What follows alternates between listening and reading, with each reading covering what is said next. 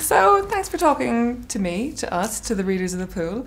I saw the film last night and I really, really enjoyed it. Good. I wanted to know, what does sort of peculiarness mean to you, and were you a peculiar child?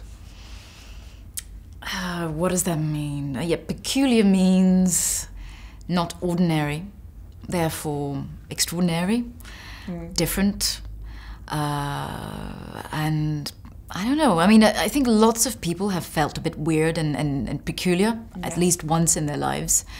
I was extremely shy as a child, so I felt a bit like an outsider. Yeah. But yeah, it's just, you know, it's like the message in this movie. It's just, you know, how to live with your peculiarity and how to embrace it, and yeah. Another thing I noticed about your character, who was just really, really finely drawn. I just thought about how easy it could have been for her to be like yes, she's very orderly and she shouts at everyone. It could have so easily have been that, of being just the lady who's the disciplinarian and be like a Miss Trunchbull character. But she was so nuanced and she had so much to her.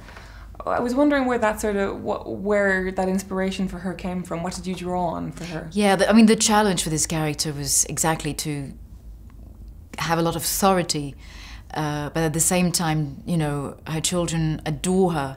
So to find the right balance, you know, and especially in those days, 1940s, is, you know, there was lots of respect between, you know, parents, children, and so she needs to be respected. The children needs to respect her rules, otherwise they could die. So that, you know, it's all, you know. Yeah, it's very.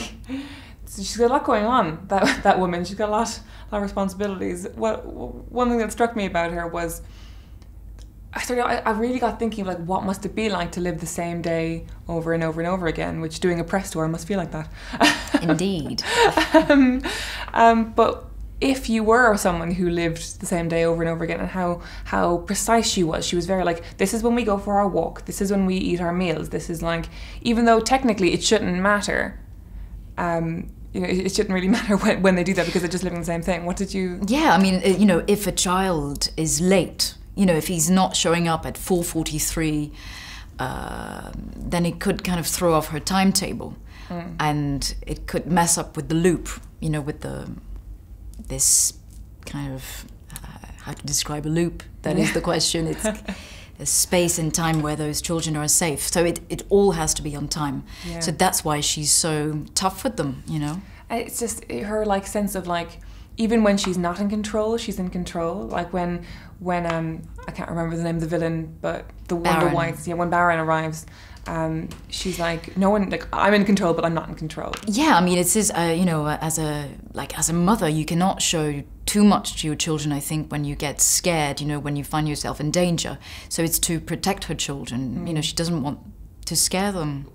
Did you love scary films as a child? Yeah. Did you love being scared? I think children like to be scared, actually. I mean, as a child, I used to ask my mum to tell me a fairy tale every night, but it had to scare me. It had to end well at the same time. But I wanted a witch in the fairy tale, you know, and otherwise it's not fun. It has to be, you know, scary, exciting.